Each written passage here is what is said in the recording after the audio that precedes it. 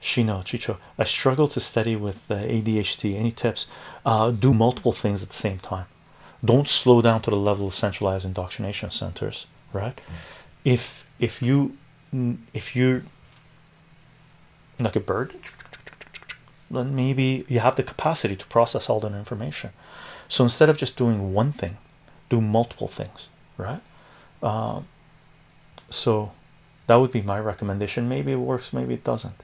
No medication like that. I basically can focus on small 15-minute intervals, which reduces a 4-hour session into 1 hour or less.